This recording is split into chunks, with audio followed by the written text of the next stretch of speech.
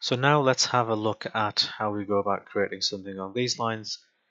So the idea is that we are looking to essentially model from an existing texture. So in the long run, an artist wouldn't necessarily do this because obviously he would have to model in every single last component. In this case, the buttons and the directional pad, etc. But for the purpose of a simple block out, using this type of imagery, cube craft type thing, paper craft, it's perfect. It's perfect. There's no harm in doing it whatsoever, and it would make common sense that you adopt this approach. I mean, why bother having a grey cube when arguably you could have something that it's got the graphics in place. It represents the Game Boy, and it's taken us not long whatsoever to do. So the first protocol is to make sure that you have a relevant and appropriate graphic.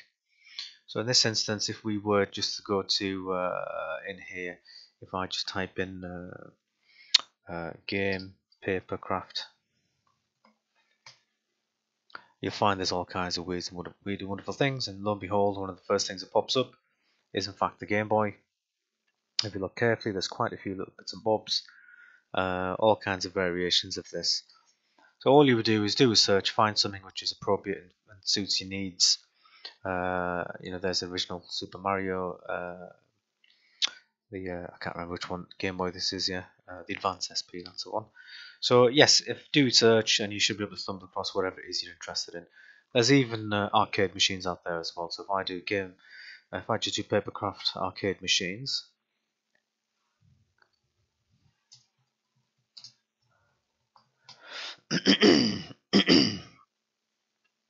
lo and behold, shock horror, lots and lots and lots. So you could take any one of these graphics and just use the exact same principle that I've just done. You could very, very, very easily go about and recreate, Satan's Hollow, as the case may be, which sounds a bit wrong, but anyway. So the other thing to consider is, well, is there other options? If I do Papercraft pool table, for example, shock horror. So there is other options out there. You could possibly do the exact same thing with this, and it would just eliminate the need for you to create everything from scratch, and the pre-existing texture would be quite useful. Later on I'll show you how to get that into Substance Painter and into UV4 anyway. But nonetheless, it's a good way of getting graphics in very, very, very, very quickly. So your first port of call is to find the necessary graphic. Obviously you will need to put it into Photoshop at some point, so I'll just load up Photoshop in the meantime, and I'll also locate my graphic as well. So now I have Photoshop open. I've already got a pre-existing folder. In fact, that same image you should find on Blackboard. This one here, gb.jpg. So the first thing we want to make sure is we are using 1024 by 1024, or 256 or 256, 128 by 128. It needs to be of an image size which is basically perfectly square, and also compatible with ultimately, Unreal Engine, Painter, and Maya as well, for example. So first of all, I'd recommend that you just start with a new canvas and just make sure I'll just put this at 1024 by 1024 and click on create. I'm assuming you all know the bare bone basics of using Photoshop. Then it's simply a matter of dragging your whatever Papercraft object you've got in there. So I'm just going to transform that.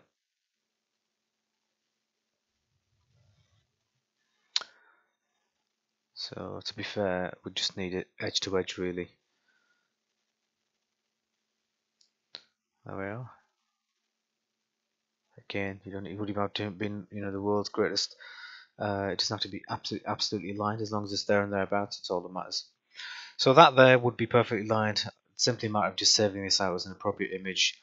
In this instance, you can see in my option over here, I've just called mine 1024 Game Boy.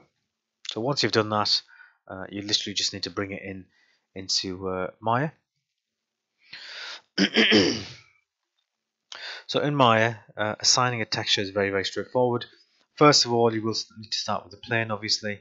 So we'll just apply that Game Boy texture. I'll just set up my folder structure to make sure I can just access it easily. Right, that's now done. So what you would do is you essentially just create a plane, and you don't need to worry too much about the size or the dimensions or the divisions, etc. So I've just hit create there, and that's going to create this huge plane. That's not a problem. I can always scale it at a later point. We'll leave it as is for the time being. Make sure you open up the material editor. So we've got the Hypershade window over here. I'm going to click on that. It's going to open up something on these lines, and all you would do is don't use a blend or anything else like a Phong. Stick with a Lambert, and that way it won't be too reflective and annoy you. So click on Lambert. So with this here, I would advise you to name it as well. So just hit rename and just call it Game Boy. It makes sense because in the long run, you know, if you've got lots and lots of assets in your scene, you might confuse yourself. So with that selected, you've got the color options over here.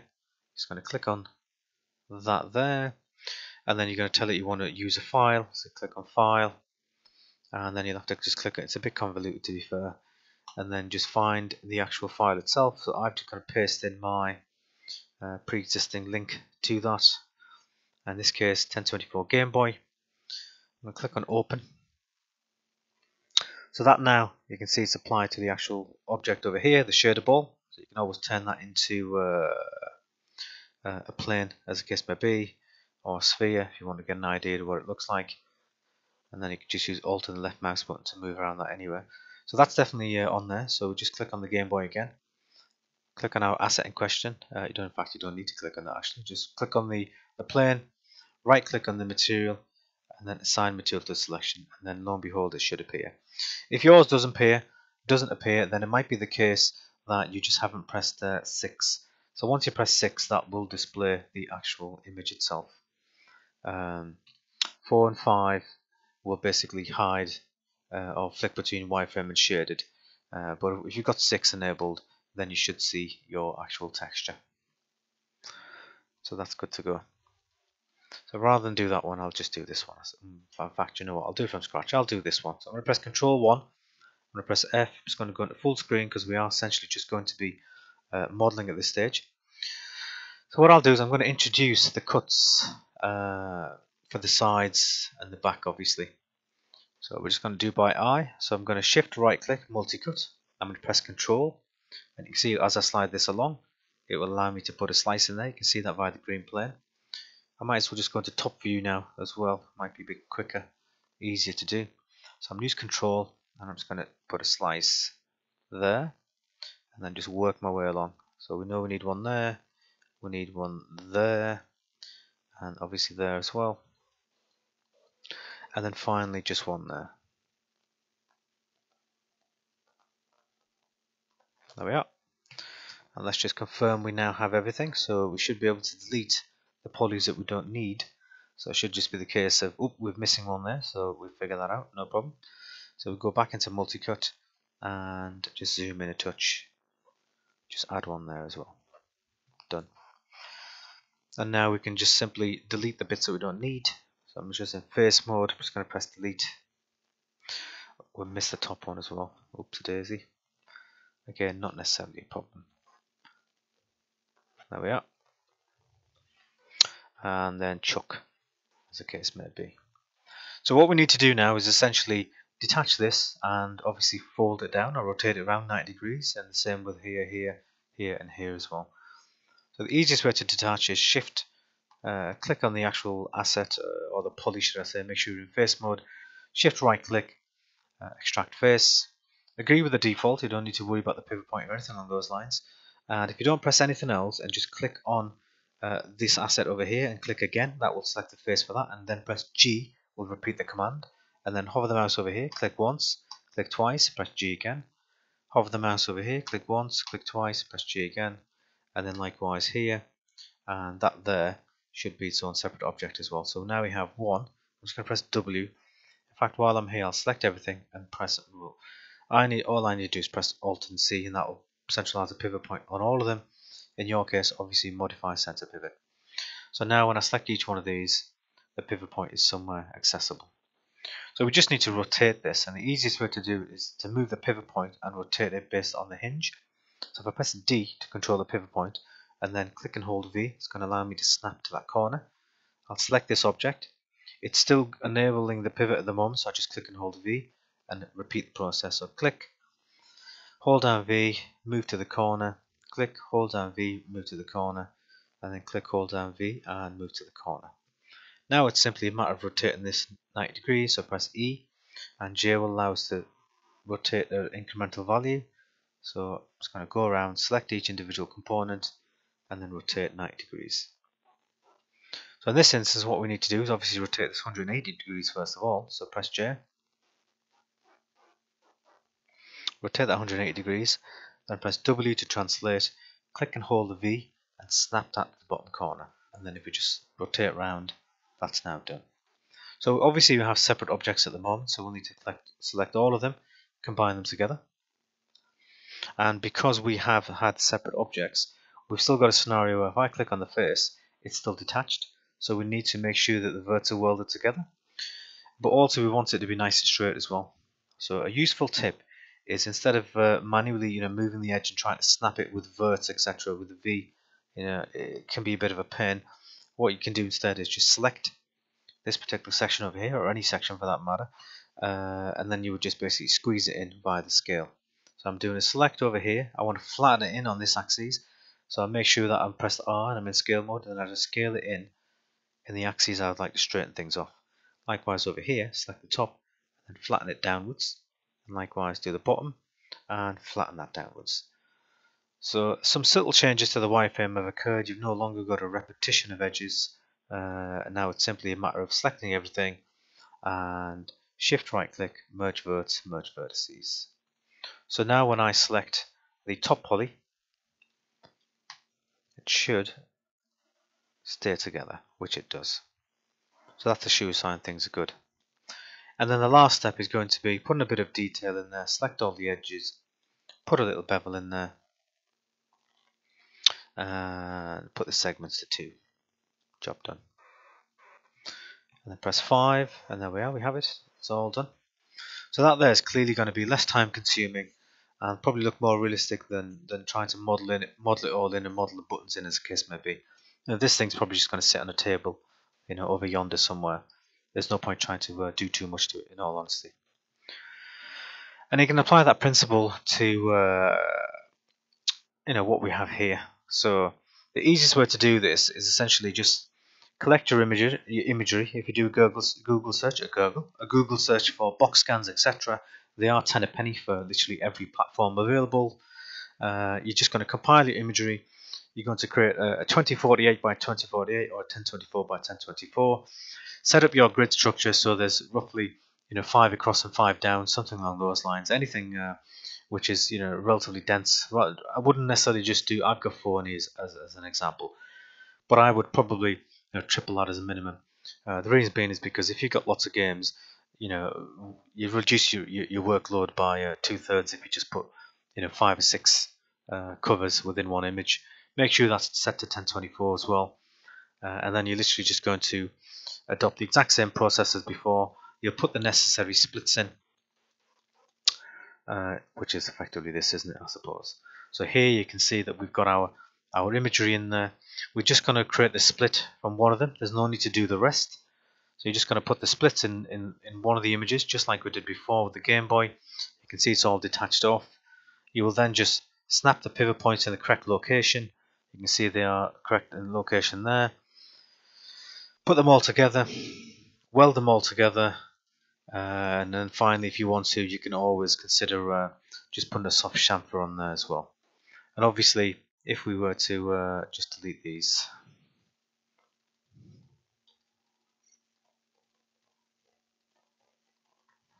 I'll just isolate that one. Control 1.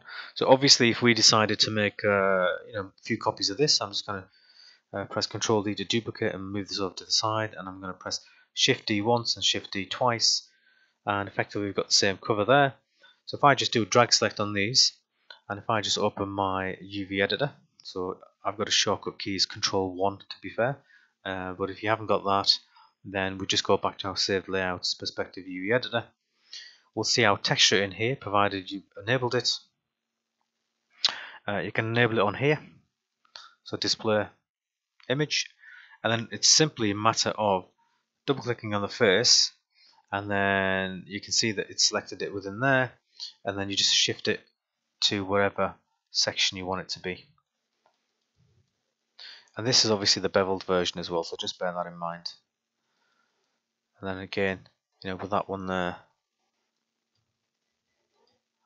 in fact, do it on here, double click the entire face and do it. And then shift this across.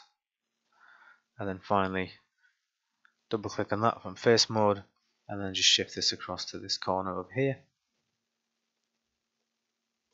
And then go into object mode, opposite daisy. I'm going to select those, control 1 to isolate, control spacebar, should I say spacebar rather than control spacebar, and then obviously you'll have everything in place. So it looks like I need to shift this one, I haven't shifted it up, but never mind, you get the general idea. So if you had an image which had potentially 10 of these on there, then effectively you've got them all done. But it is a block out, so you don't need to go wild and have every single box being absolutely unique. You can essentially just choose 2 games and just use your own creativity in terms of laying them out in different ways.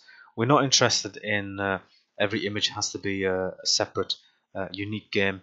It's not about that. It's very much the case that effectively once use a bit of common sense. We're not here to you're not here to make the world's greatest environment, because you're not environment artists. You're here to create a detailed block out, and clearly you can see here this would be adequate enough.